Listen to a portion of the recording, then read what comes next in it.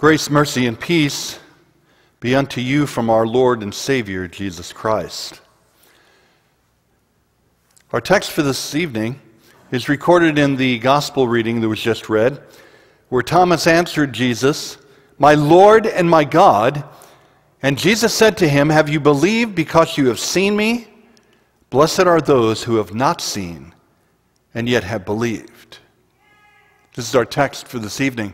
In the name of Jesus, dear Christian friends, He is risen. He is risen indeed. Hallelujah. You know, I am so happy that Jesus promised that all who believe in Him would live forever. How happy I am that you decided to continue to celebrate His resurrection with us this evening.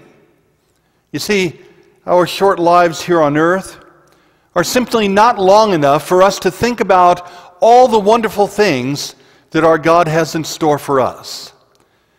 For just a moment, I want you to think about the life of Jesus. I mean, every event in the life of Jesus gives us more and more to think about. Think about what it means to have the Son of God take on human flesh, come down to the earth as we celebrated at Christmas time. An event that we celebrate for our whole life. Think about the Lord's Prayer. You know, meditating on those petitions of the Lord's Prayer could keep us occupied until the end of our days. There's a lifetime of study in each of the 7 words that Jesus spoke from the cross, as we heard last week on Good Friday. What I'm saying is that no matter how many times we open the pages of Holy Scripture, it has new things in it to teach us every time we open it. And there's one event in the life of Jesus that just overshadows all the rest: His resurrection. An event that we'll never fully understand until we rise from the dead, stand in the presence of Jesus forever, and all our questions will be answered at that point. Now, our text for this evening tells us about 2 appearances of Jesus to His disciples after His resurrection. And I have to tell you, this is the same exact text that we use every year on the second Sunday of Easter, because it talks about an appearance to Jesus' disciples 1 week after His resurrection. Well, guess what? It's 1 week after our celebration of the resurrection. And so we use this text. You know the details. The first time Jesus appears to His disciples after His resurrection, Thomas is not there. I mean, we don't know where he was. Maybe he was off grieving the death of Jesus or some such thing. All we know is that he was not with the rest of the disciples on that first Easter evening when Jesus appeared to them. But a week later, our text tells us that Thomas showed up. He was with the rest of the apostles. But Thomas had already made a great challenge to Jesus. He said, "Unless I see the nail prints in His hands and feet and the spear hole in His side, I will not believe." I will not believe. And from that point on, we've called him Doubting Thomas. Kind of an interesting name, isn't it? But what I think we often forget is that it wasn't only Thomas. I mean, every last one of Jesus' disciples were in total pagans on the weekend of His crucifixion and resurrection. Don't look at me like that.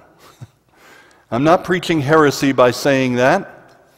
Jesus had promised all of them that He was going to be arrested, He was going to be crucified, and on the 3rd day, what?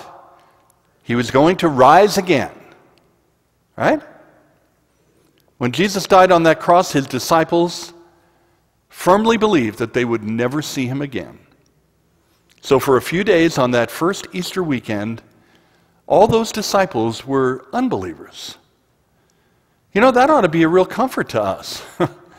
Every one of us has those days when we really don't feel very Christian. Every one of us has those days when we wonder why we keep on trying to live according to the ways that God has laid down for us. I mean, our life is just full of doubts, isn't it? We sometimes wonder if God is really out there, if He's really listening to our prayers, He's listening to our petitions. Sometimes it seems like life is coming up roses for everybody else except me. Am I right? Isn't this the way you sometimes feel? Or am I the only one that feels that way? Aren't there times in your life when you feel like all this stuff that we call living is all for nothing? What I'm saying is that when we have those days, isn't it comforting to see how Jesus continued to show Himself to His disciples? I mean, look, did you notice that Jesus didn't wait for the disciples to look for Him? These guys were hiding in a locked room. But Jesus found them, even behind these locked doors. And what a blessing it was when their Lord Jesus greeted them with a tremendous phrase, "Peace be with you." Jesus appeared to His pagan disciples and He gave them His peace. He didn't punish them for leaving Him alone in the darkest hour in Gethsemane. He didn't reject them when they failed to believe everything that He told them. He didn't scold them for not remembering His word that He would rise from the dead. No, He comes into their midst and He says, "Peace be with you." He gave them His peace. And then He gave them every proof that He had kept His promise, that He really did rise from the dead. He showed them the scars of the crucifixion and the spear. And with these signs, they saw and believed that this was indeed their friend and their master, the one who had died on the cross, but who is now alive again. In this gentle way, Jesus restored their hope and strengthened their faith in Him. You see, in our text, we can't focus on doubting Thomas or the unbelief of the other disciples. What we need to focus on here instead is the grace of Jesus as He comes to bring comfort to everybody who's troubled or frightened. I mean, He comforted and strengthened His disciples so much that our text says that they were glad when they saw the Lord. And that's the way Jesus comes to all who are needy and anxious. He comes to you and me too, in His Word and in His sacraments, to bring us the comfort that our sins are forgiven, that we have been given the gift of everlasting life. Now, you know, after Jesus assured His disciples that He was really alive, He did something really incredible. He ordained these doubting disciples as His apostles. And He said to them, "Peace be with you, as the Father has sent me, so I am sending you." You know, a disciple and an apostle are not the same thing. I know we use the words interchangeably at times, but a disciple is a student. A disciple is a student who follows the teachings of a particular teacher. An apostle is one who is sent out with that teaching. So every apostle has to be a disciple, but Jesus didn't send out every disciple as an apostle. But those 11 He sent were bringing His message of salvation throughout the entire world. In other words, when we hear the words of the apostles, we are hearing the words of Jesus. It's a great and glorious thing for me and for all my fellow faithful preachers of the Word of God to have this treasure that Jesus gave to His apostles. And yet, as glorious and as much of a treasure as God's Word is, Jesus gave even more gifts to His apostles. He gave them the ability to forgive and retain sins. Our text says that He breathed on them and He said, "Receive the Holy Spirit. If you forgive the sins of anyone, they are forgiven. If you withhold forgiveness from any, it is withheld." Just as Jesus breathed His breath of life into the first man, Adam, and he became a living soul, so also Jesus breathed the Holy Spirit into these apostles. And the Holy Spirit would work through these apostles to deliver the forgiveness that Jesus earned for us on the cross. It's an amazing thing that the mouth of every faithful preacher can be the mouth of Jesus to his people. When I stand up here and forgive your sins in the name of Jesus, you notice that I don't say, well, Jesus forgives you. I say, no, under his command, I forgive you all your sins in the name of the Father, Son, and Holy Spirit. I am placing the very forgiveness that Jesus won for you on you.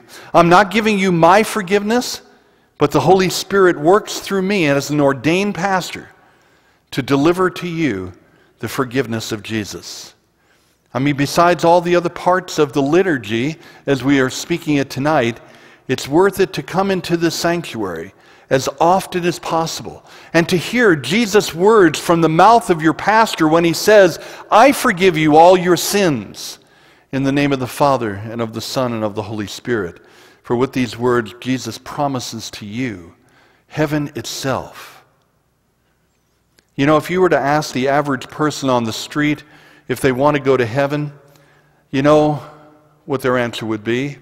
Oh yeah, I'd love to go to heaven. So how sad is it that many people don't know that Jesus offers himself to us here, right here in the church, every time we participate in a divine service like we're doing tonight.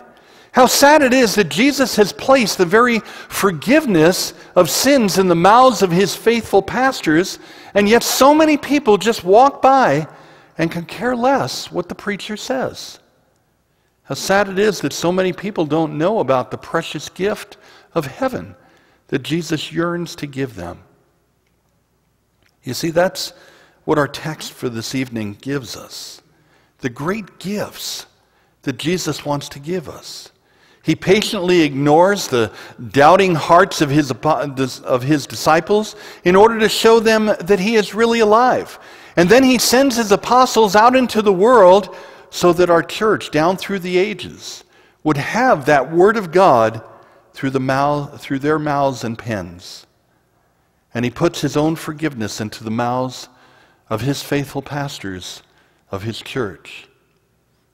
You see, our text for this evening, it shows us how gracious Jesus is, not only with Thomas, but with all his disciples.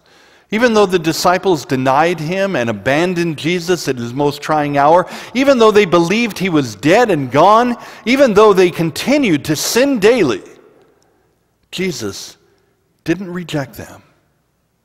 Instead, he made them a part of his plan to bring the good news of salvation to the entire world. And this evening, we're in that group also. Even though we've denied and abandoned Jesus with our sin, and even though we sometimes doubt whether he really is alive or not, and even though we sin daily and deserve nothing from our gracious Savior, our Lord Jesus saw to it that his message has come down to us, and we hear his words of forgiveness, and we believe his words, so that one day we believers will see the glories of heaven.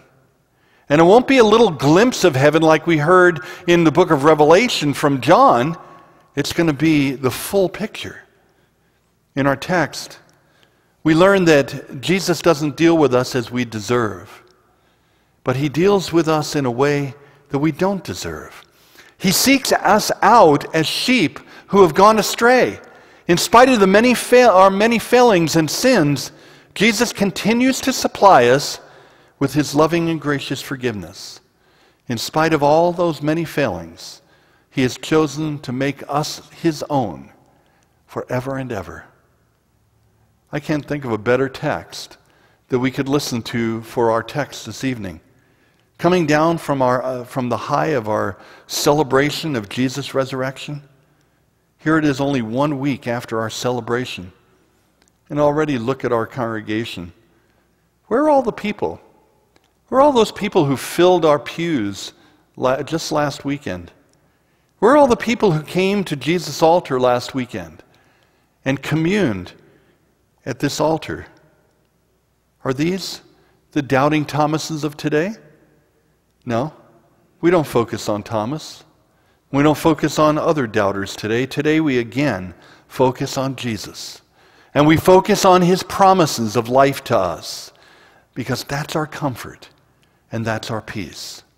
And that's why we continue to rejoice. And we continue to shout the words, he is risen. He is risen indeed. Hallelujah and amen. And now may the peace of God, which surpasses all human understanding, keep your hearts and your minds in Christ Jesus, both now and forever. Amen.